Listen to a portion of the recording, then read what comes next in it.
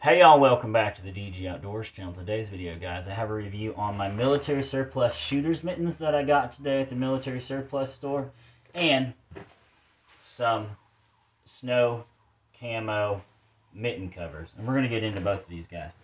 Now, like I said, I picked these up today at my local Army Navy surplus store for $10. Okay, they are used.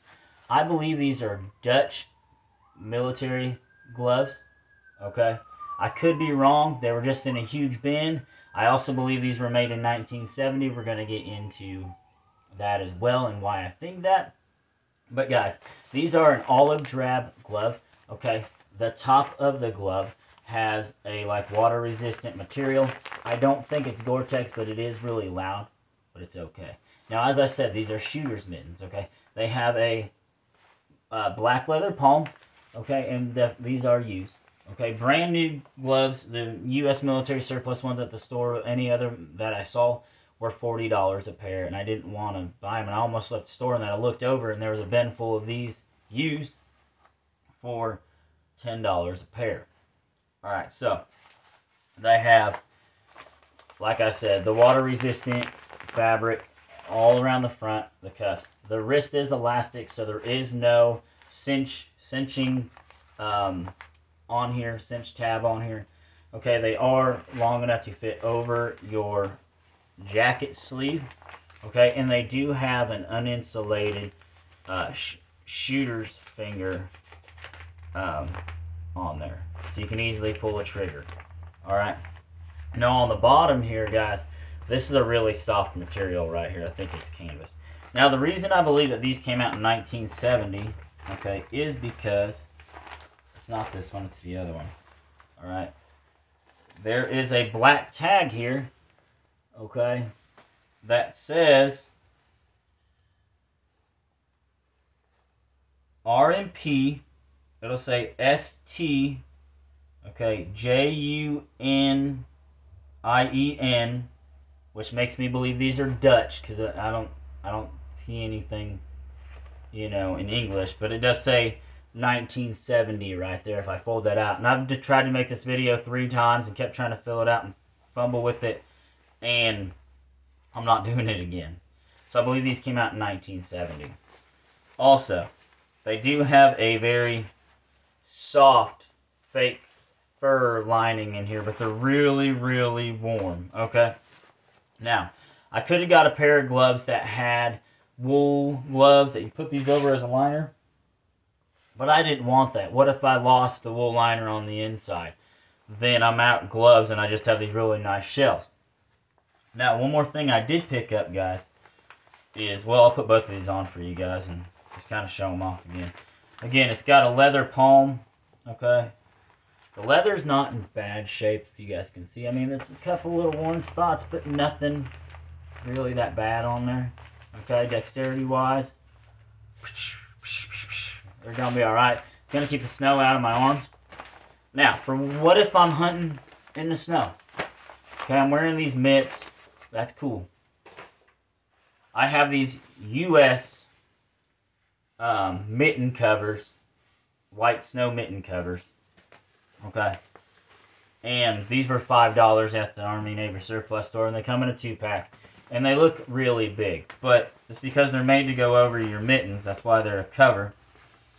It says mitten, shells, snow, camouflage. Okay. Oxford cloth, cotton wrap, washable, mountain leather, incorporated. It's got an 04 lot number. I don't know if that's when they were made. Probably not. I'm thinking these were made like 81, because at the end of the number there, it's got an 81. Again, I could be wrong. And these are pretty neat. Now, if we look at these, there's a cinch strap to cinch it around your wrist. Okay, here is the thumb part. But if you guys look right here, look at this. Okay. You're like, why is there a hole in there? Really? Well, let's find out why. You put on your glove. Okay, you're hunting in the snow. Boom. You need to go over. Watch this.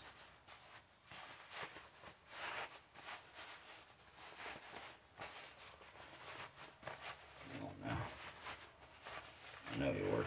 There you go. Alright, you get your glove on there. Look at this. You still have access to your shooter finger. Alright? From there. Access to your shooter finger. Cinch these things down. Alright? And then you've got snow camo mittens. You're sitting there. You're ready to go in the snow. Here's what the other one looks like. This is one I hadn't put on, which is why it took me a second to figure that out. Now, these ones are U.S. military issue. The snow mitten covers are. You can find them for like $6 on eBay. Okay. And then, boom, here's the other one. And, okay. Come on now. There you go. Get them on there. Cinch them down. They go over the mitts themselves. You guys see how there's a lot of green there? But they're actually made for a bigger set of U.S. military issue, which is why there's flaps right here.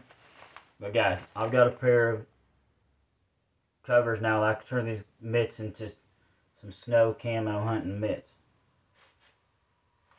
So, that's pretty nice. These are just cotton material, alright? And that's how you'd wear them together. Pretty nice. Now, I think the mitt covers are one size fits all, okay? And they are, again, they are washable and all that stuff. So, guys, this is my review on the Dutch Camo olive drab gloves and the U.S.